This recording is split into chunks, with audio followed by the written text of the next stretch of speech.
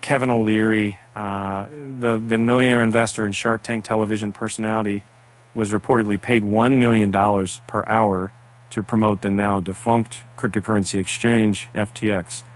According to a tweet shared by CoffeeZilla, an on-chain investigator, the self-made millionaire allegedly received $15.7 million in compensation for providing 20 service hours, 20 social media posts, virtual lunch, and 5 autographs to promote the Sam Bankman-Fried exchange, which collapsed in November 2022. While the exact timeline and details of the agreement remain undisclosed, what's publicly known is that O'Leary was a paid spokesperson for FTX in Q4 2022. The exact time the millionaire started shilling or promoting the exchange is unclear. However, in November 2022, FTX went under, sinking with over $8 billion of customer funds. Bitcoin prices crashed to as low as $15,800 before rebounding in subsequent sessions.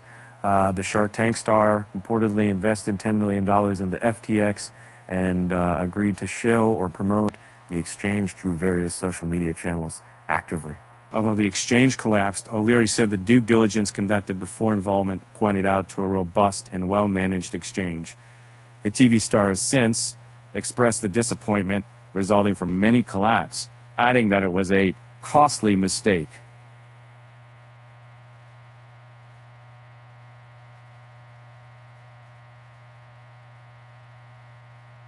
O'Leary has been criticized for failing to pick out the flaws in the offer and for promoting the exchange.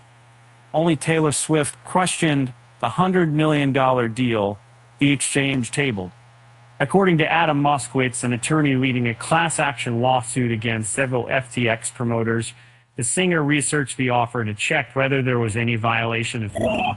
Whether O'Leary will be penalized for violating securities laws is unknown.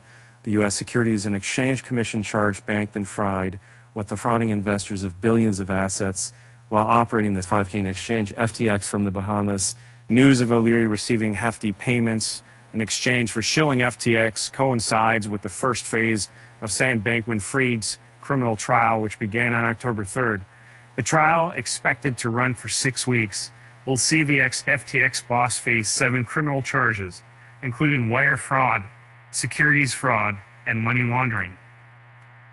Prosecutors from the Southern District of New York allege that over $8 billion in customer funds was routed to Alameda, a trading wing associated with FTX through direct deposits. This backdoor was fused as part of FTX's code. Whether the ex-FTX boss will testify is not currently known. However, some of the key witnesses, including Bankman-Fried's former girlfriend, Caroline Ellison, and former MIT roommate, Gary Wang.